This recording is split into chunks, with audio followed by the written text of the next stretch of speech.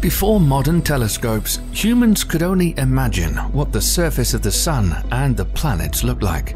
Now, advanced technology has made it possible to get in close and take images of the Sun and the planets deep in our solar system. Now, get ready to see the solar system as you've never seen it before, and see images that were so good they shocked astronomers. Mars has always been of great interest to humans. The fourth planet from the Sun, the red Martian planet, has been studied heavily. The Viking Orbiter 1 took stunning snapshots of Mars in 1979, like this photo of the Valles Marineris. And the Viking 2 orbiter snapped an image showing the southern polar plains and polar ice cap.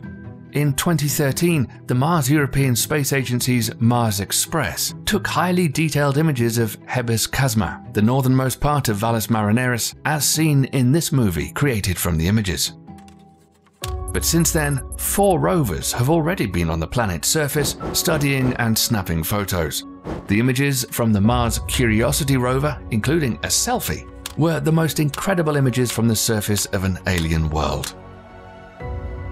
This is a 1.8 billion panoramic view made up of over 1,200 images of Mars as seen by Curiosity, which is still operational.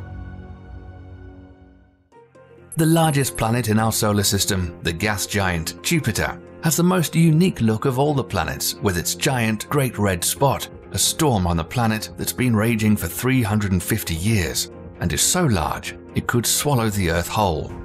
On July 10, 2017, the Juno spacecraft flew just 5,600 miles above the Great Red Spot and nabbed the closest image of the massive storm ever taken. This image, a bit farther away, is a little bit truer in color to what we would see if we were orbiting Jupiter. But Juno also captured unbelievable images of polar regions, which cannot be seen from Earth. And what surprised astronomers was that Jupiter's North Pole has 8 storms swirling at its center, and they're laid out in a precise geometric pattern, the storms appearing as stable fixtures in Jupiter's atmosphere and not normal weather.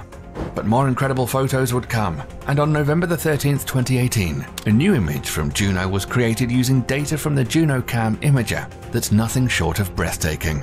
And on June 27, 2019, the Hubble telescope captured the planet's trademark Great Red Spot, which researchers say is shrinking.